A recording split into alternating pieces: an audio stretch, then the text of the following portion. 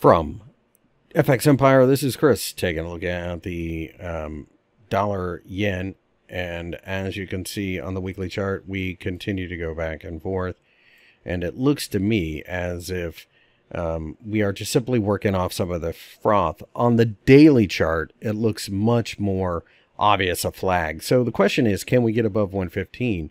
Because as I zoom out, you can definitely see this is an area that matters.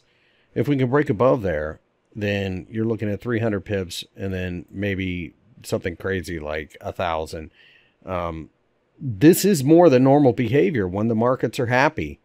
So it would not be out of the realm of possibility for the dollar to continue to climb against us. But right now, obviously, we have a lot of questions to ask. 112.5.